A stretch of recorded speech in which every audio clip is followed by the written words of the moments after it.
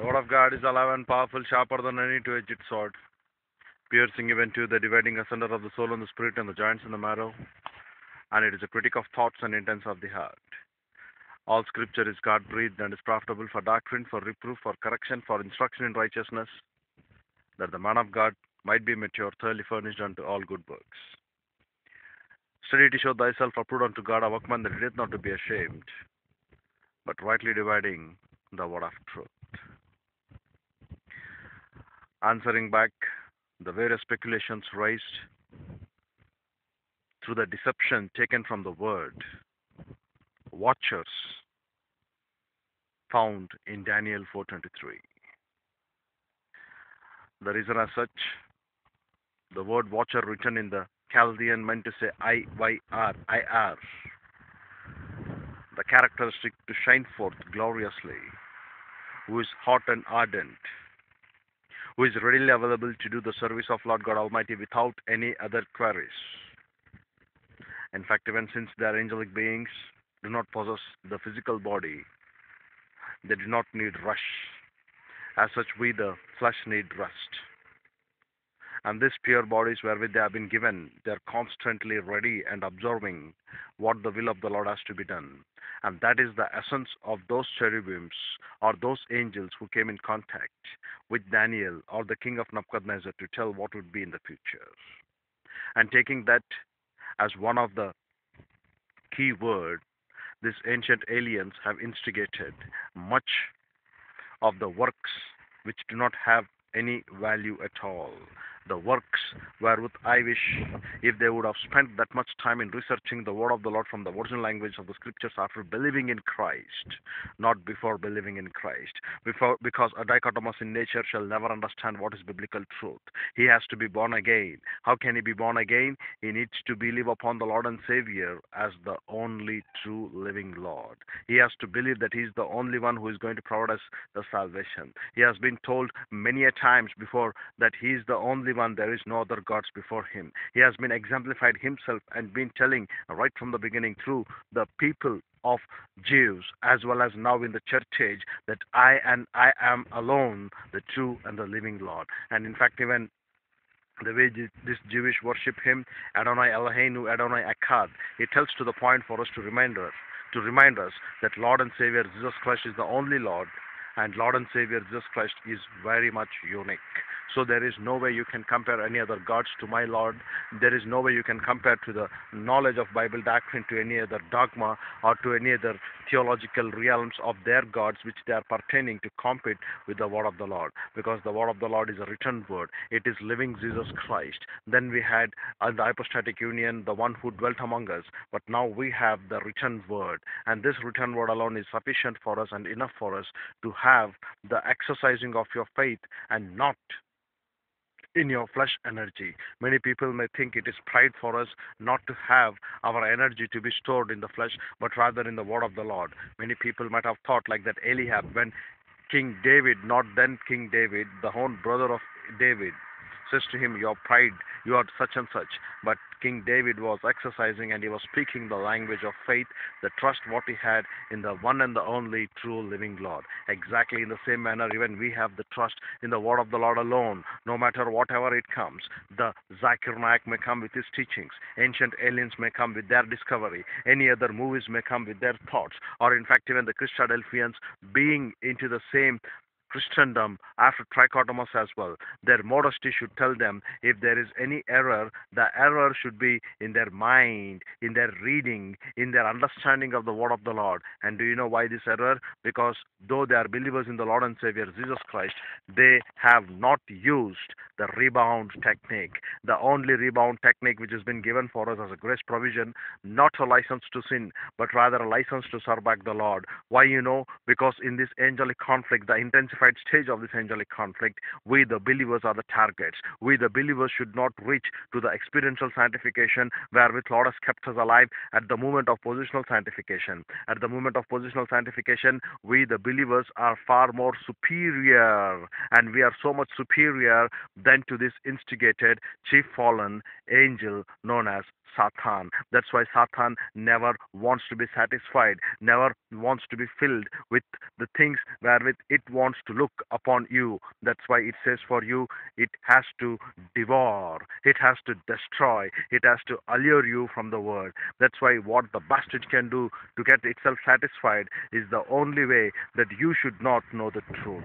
The Satan will be satisfied only when you are not knowing the truth. But Lord and Savior Jesus Christ has told, we are not of this world, we are not of this world at all, but rather we have come to do the will of Lord God the Father. And how can we do the will of Lord God the Father? And how can we experience the love of God upon us? Only when we keep His commandments. And Lord has told, you are my friends, only when you do what I have told. How can we know that?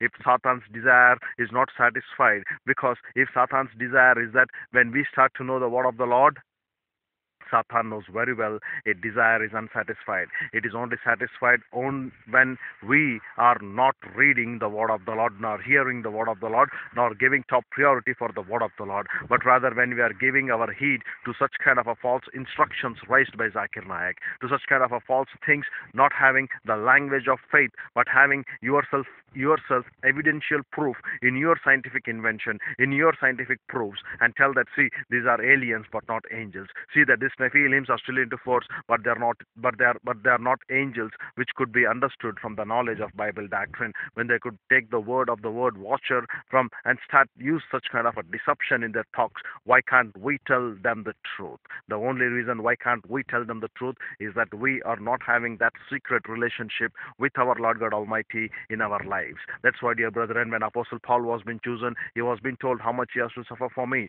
Those 3 years in the Arabia, the way he was being edified into the edification complex of the soul, to apply these new things towards Bible doctrine derived from the Old Testament and give us these teachings of the mystery doctrine of the church age, has caused him to understand what is the suffering that we have in Christ. In fact, even King David, the one who could be anointed as King David, was not aware that the man who is going to take care of the sheep or the flock would be available to rule the nation Israel, a man after God's own heart. What went there? He was thoroughly, constantly prepared secretly, so that he was being faithful even over the little sheep where he has been kept. When he was being faithfully done there, he came to the kingdom and he ruled very graciously in such kind of a manner that Lord called him a man after my own heart. And not only that, he was the only comparable standards for any other kings who could come after him. They said there was none like King David. They said they followed like the steps of King David, but they couldn't live the life like King David. Why? That was a standard, that was a faithful preparation, that was a secret work. Exactly in our lives as well, in Apostle Paul, the way he went and suffered for us, it makes us to realize that secret relationship which we should have always with our Lord God Almighty. Even you as a believer in the Lord and Savior Jesus Christ, in this intensified stage of the angelic conflict, need to have that secret relationship and that secret communion, that secret relationship, not being trusted upon the saints, not being to have the flesh as your energy, but rather he who glory in the Lord, that he knows him and that he understands him, should be the ultimate of the principle of our life, that we also have a secret relationship with Christ. So that secret relationship for a pastor teacher is 2 Timothy 2:15, followed by 2 Timothy 4:1 and 2. That secret relationship for the believer is 2 Timothy 3:16 and 17, followed by 2 Peter 3:18. What a great privilege it would be for us to be having our absolute confidence, that is faith, and the language of faith in the one and the only authority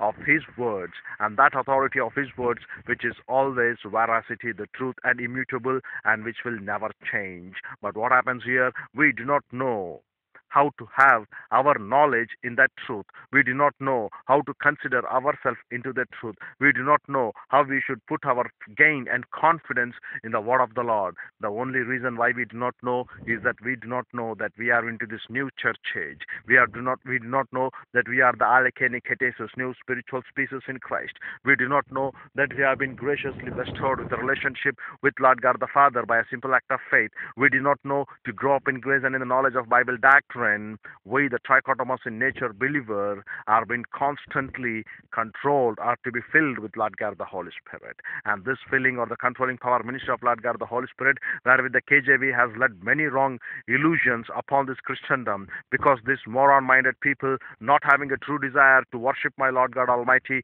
with a perfect and upright heart, have caused and raised this filling ministry. As such, Lord God the Holy Spirit will make them to speak in tongues. Lord God the Holy Spirit will give them power to make miracles or healings after the completion of canon of Scripture. When once the apostleship authority was been established, these spiritual gifts were no longer into use. They have been just kept aside. The only spiritual gifts that are into use today are none other but the gift of a pastor teacher and the gift of an evangelist, followed by the gift of help, hospitality, and giving. And none other than that, dear brethren. If you have any talent of singing and dancing, that refers not to the spiritual gift, but rather it is a talent. There is a difference between a spiritual gift and a talent. Spiritual gift is what Lord God the Holy Spirit graciously bestows upon us at the moment of salvation by faith alone in Christ alone. And preferably for a male believer, it is the gift of a pastor teacher, the bona fide gift to rightly divide the word of truth. And do you know what does it take? It takes that secret relationship. And this secret relationship is none other but having with our Lord constant communion and fellowship to be faithfully prepared in the word of the Lord. And if you're not able to have that faithful preparation in the word of the Lord, if you're not able to understand that faithful preparation in Lord God Almighty, if you're not able to understand the true purpose, why we have been given this spiritual gift and what it demands on behalf of that, then your service and your ministry is absolutely useless. You cannot even compare what dispensation you are. You cannot even know what is rebound. You cannot even know what it makes us to be under the controlling power ministry of Lord God the Holy Spirit, so that our unique spiritual life after salvation entirely depends upon the ministry of Lord God the Holy Spirit in our lives. And if there is no ministry of Lord God the Holy Spirit, never we can come to know the truth. And since we do not know the truth, wrong priorities are the only priorities what we give in our life. Wrong priorities like having not secret relationship with Lord, but rather looking upon the pleasurable appreciation by those saints to whom you get along with. The only thing what you should desire in your life, dear brethren, is that whether Lord appreciates me or not, whether Lord is pleased by my work or not this man, because this man may have been having a witnesses for you at the work.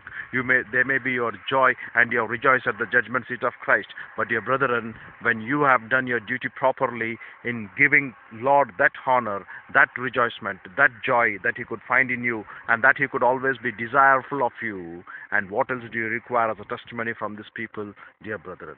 Ultimately, what we need to know as a pastor teachers, that we should rightly divide the word of truth. And without having proper knowledge in Bible doctrine, without having to understand the word of the Lord, wherewith it is infallible and inerrant, without having proper significance to know and to get along those things, wherewith why we have been chosen, wherewith why we have been called, wherewith why we have been given this great privilege and opportunity, this unique spiritual gift has caused many people not to know the true purpose in this unique dispensation. In this unique dispensation of the church age, each and every believer has to know and to the rule and to follow only one SOP, that is system, order, procedure. And this system, order, procedure for the believer is nothing else but to be controlled of the Spirit through rebound. Because many men do not know this privilege as such, how to be controlled of the Spirit. Because if it is not the ministry of Lord God the Holy Spirit in this church age, particularly after salvation, and not only for the believer of church age, but even for the unbeliever, if it is not the ministry of common and efficacious grace,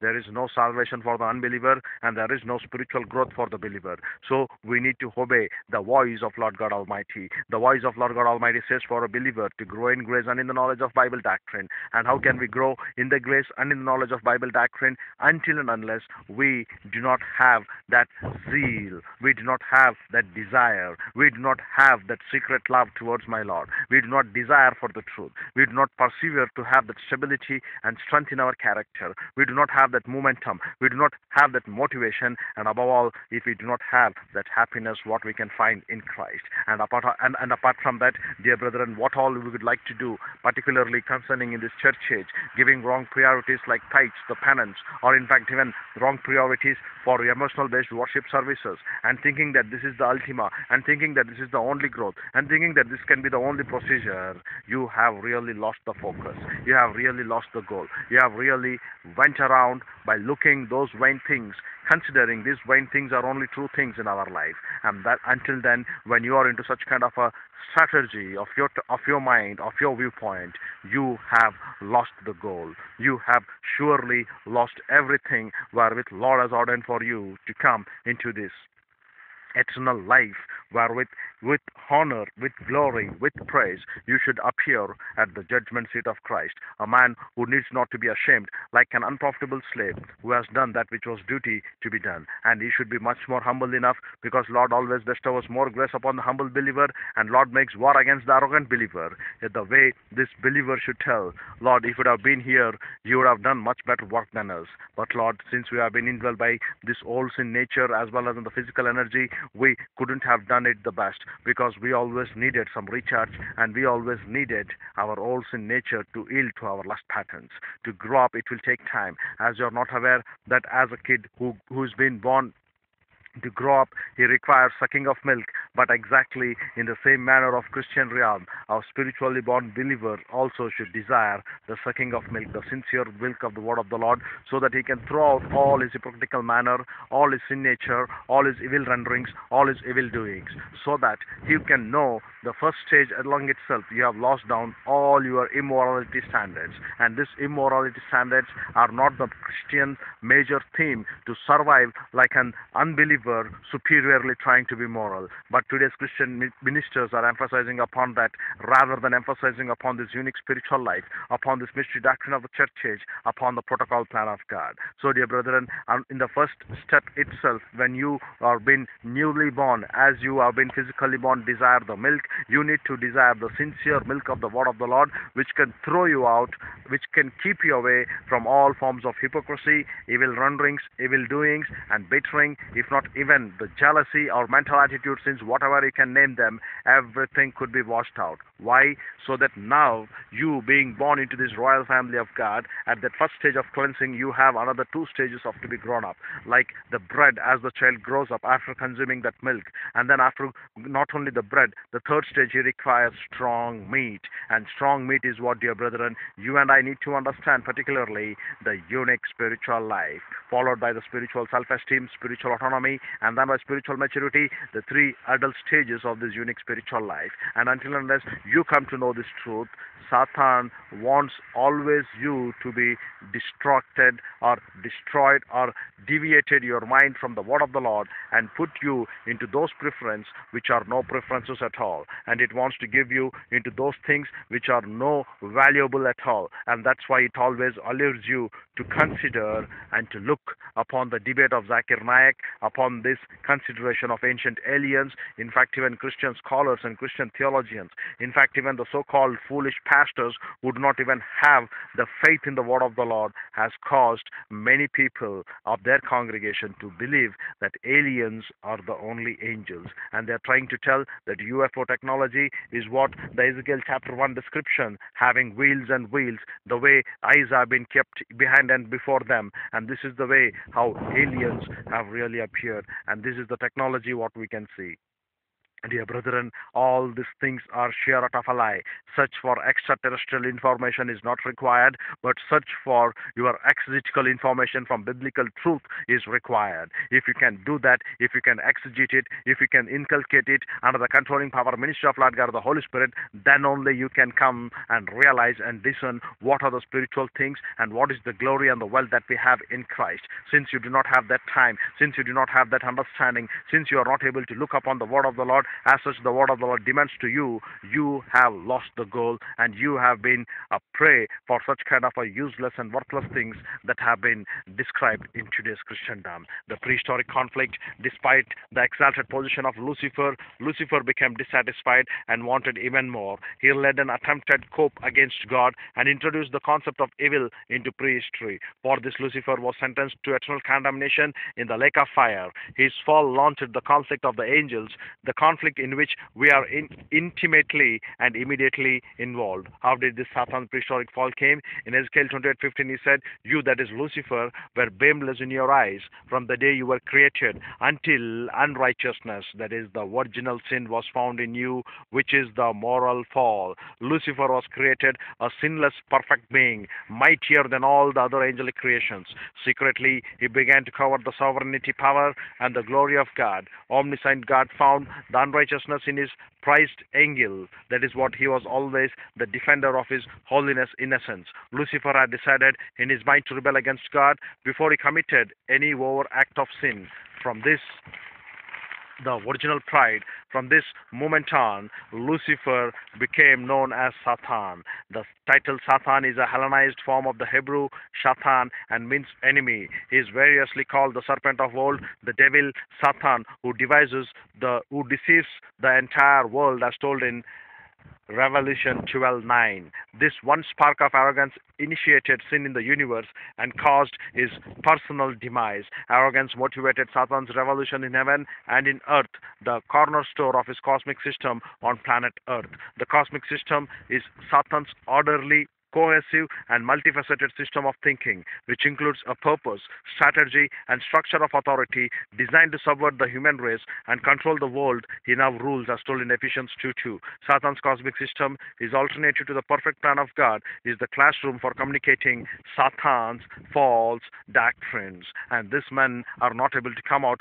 of this Satan's cosmic system because they do not love and desire the truth. If they could ever love and desire the truth, then they could ever understand what is that experiential position and how they can reach to that experiential sanctification of that positionally given position in Christ, superiorly exalted than the chief fallen angel known as Satan. Since these men are into false doctrine and communicating false doctrine, they do not know what is the truth. False doctrine is nothing but rejection of isagogical, categorical, and exegetical communication in the biblical pulpits, and rejection of Bible teaching is nothing but apostasy. But the rejection of the exact word, search for exegesis in the truth, search for isagogical information in the truth, search for the things wherewith they have been kept alive and they want to know the truth, is what you can tell it is Satan's cosmic system. Satan's cosmic system never has time to dig the word from the original languages of the truth, but rather they want to learn those things which are no value at all. What is Satan's attitude then? It has been clearly described for us in Isaiah 14:13-14.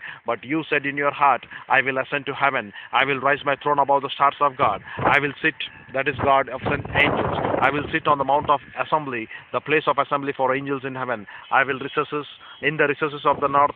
I will ascend above the heights of the clouds, that is angelic masses. I will make myself like the Most High God. These two verses describe mental attitude since underlying the prehistoric fall of Satan. Instead of thinking about the high honor bestowed upon him, Satan justified his ruthless ambition and deceived himself regarding his own ability. The anointed cherub became absorbed in his own splendor and wisdom. He asserted his independence from God. Choosing his own will over God's will was the quintessence of sin. Satan's unchecked pride culminated in 5 abominable I wills founded in Isaiah 14:13-14. His 5 presumptions boasts manifested his audacity and accompany a covetousness toward Lord.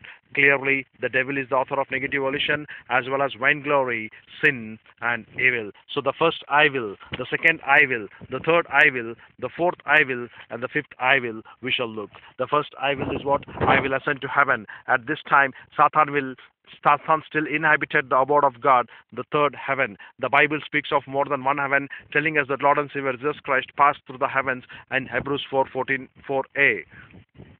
The band of atmosphere around the earth is the first heaven of the Genesis, as told in Genesis 1:6-8 and 20, and is also specifically designated in Revelation 21b. The second heaven is the stellar universe, the solar system, and the planetary heavens of galaxies, as told in Genesis 1:14-18, and the realm of angelic activity. The third heaven is the throne room of God. Beyond stellar space, it is the highest heavens, as told in Deuteronomy 10:14, and the place of his throne room, as told in 1 Kings 8:39. The third heaven is also the final residence for believers, as told in John 14:2 and 2 Corinthians 12:2. So, dear brethren, we need to understand the third heaven. The first I will is a defined expression exposing his burning desire to displace God as the ruler of the third heaven. Notice, he did not say, I will remove God, a mission he knew was impossible, but he wanted to replace God's rule and almighty authority. The second I will is that I will raise my throne above the stars of God.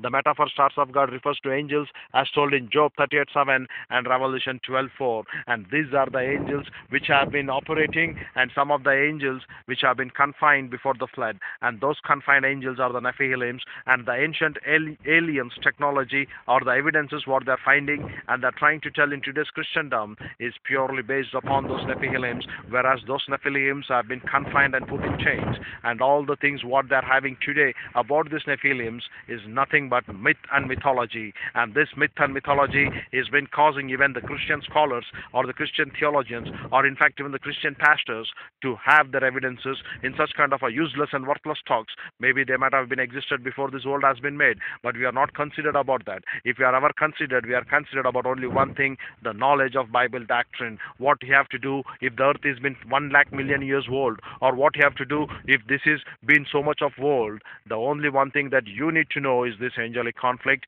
the Satan and the operating and the confined angels, so that you can be a witness in this angelic conflict between the elect angels, so that the mystery doctrine of the church age which has been kept upon your hands, which has been given to you, you need to take that into consideration and live a life that could be praise and honor and glory unto Lord God Almighty, because he has bestowed upon us that matchless grace. Whenever you are considering, you need to consider those things wherewith Lord God Almighty has chosen you for his work. You need to consider what is my role at present. It is not to go and speculate and look upon those useless and worthless things and waste your time, because I have told you again and again, I'm telling you, Satan's desire is satisfied only when you are not able to learn the truth, not able to come to know the truth, not able to understand the truth. Satan is satisfied till then, but whenever you start reading the word of the Lord or getting the right pastor teacher teaching to you through this ice communication from the original languages of the word, Satan is very much dissatisfied, and Satan will be very much eager enough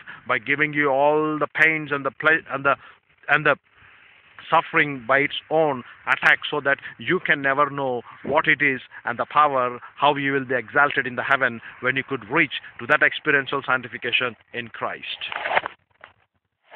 So we need to constantly wait and observe and look from the original language of the scriptures and try to discern these things and get to know what exactly is the truth. So the refer to the angels is not the aliens, what you are thinking that is there in your discovery. So this second great I will reveal Satan's ambition to seize greater power and the impatience to usurp the throne of God as the ruler of angels. As the super creature, he wanted to be worshipped alongside God by the angelic creation.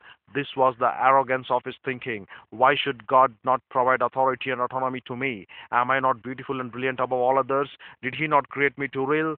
This power lust would disrupt not only the angelic creation, but later the human race as well, as we have seen this same desire to control and rule over her husband through the first woman known as Isha. This is what, dear brethren, it is happening exactly today even in the churches as well. The church doesn't want to have the pastor teacher to rule over them, so that he can inculcate to them the infallible and inerrant word accurately only when he is faithfully prepared by rightly dividing the word of truth from the original language of the scriptures through the ice concept and the technique of dispensing technique, so that the church can understand the truth and be under the authority or the obedience of the right pastor teacher to the right congregation. And since the way how Isha, that is what woman Eve, wanted to rule over her husband, exactly Satan also wanted to be ruling, telling to the point, am I not brilliant? Am I not having the power to rule? Am I not the beautiful creature above all these things? Why should not God provide me the authority and autonomy to me? This is what is ruining not only the first fallen Satan, even the first marriage of Adam and Eve, now in the present Christendom for each and every church. That is the church elders, the church church committee want to rule the pastor teacher, not to give them the proper place, not to give them the proper authority warranted of the power wherewith they have been graciously bestowed by Lord and Savior Jesus Christ, this bona fide gift only to a male believer in rightly dividing the word of truth. If these congregational members are absolutely right, and if they're following those things which is right for them eyes, if it is right for them, then they are considering a woman to have a preacher over them, and they say, we are the one who have appointed her to be as a reverend over us, we are the one she can have authority over us. You know what does it show? It shows the nature and the poor and the foolishness of their attitude, not having obedience towards the word of the Lord. And such kind of a people are ample in today's Christendom. They need to say, we the church members are having the authority to rule, we the church members are having everything in our hands to execute. Who are you to come and tell to us? Who are you to come and rule over us? So dear brethren, this is what exactly it is, a pattern copied by Satan towards the churches, because they do not want to be under the care of a right pastor teacher who, under subjected humility and authority over by Lord, he trains to you, whose duty is to train you up so that when you are right, your world will be right. So this man, if he doesn't know the Christian virtue and he wants to emphasize the entire life to be satisfying in the first stage of his spiritual growth, that is by desiring the sincere milk of the word of the Lord, he should kill the old sin nature, which is not possible, but I meant to say as a metaphor, killing in the sense to be dead to that old sin nature. When in this body we know Christ, after knowing Christ we need to be dead to this body, says in Romans. Exactly, we need to understand that simple principle and apply onto our lives. So the third I will is, and then the second I will Satan creates. This power lust would disrupt not only the angelic creation, but later the human race as well. Even we see today. The third I will is, and I will sit on the Mount of Assemblies in the recesses of the north. This phrase reveals Satan's desire to rule on the heavenly throne before all the assembled angels. He wanted to reside in the very seat of power and authority occupied by Lord God the Father, the one who would condemn him. And this is the great pride of the Satan, so that it can also be one among them, to be honored among them. And that is what many people today are trying to do that. So the fourth I will be, I will ascend above the heights of the clouds. Many figurative uses of clouds in the Bible refer to God's presence in Exodus 33:9, Isaiah 19:1, Matthew 17:5, illustrating his unparalleled glory in Exodus 16:10, 16:14, and 16:34, and as well as in 1 Kings 8:10-11, and sovereign power in Psalms 135, 6-7. Even though Satan had been bestowed with tremendous honor and glory over other angelic creatures, he grew increasingly dissatisfied with the position God had assigned him. He craved to possess the very power and glory of God, to usurp the throne for himself, to overthrow divine authority. Ever more ambitious, the fourth I will reflects his obsession with supplanting God as the ruler of the physical universe. Satan wanted all the glory, yet he had neither the character, the ability, nor the means for it.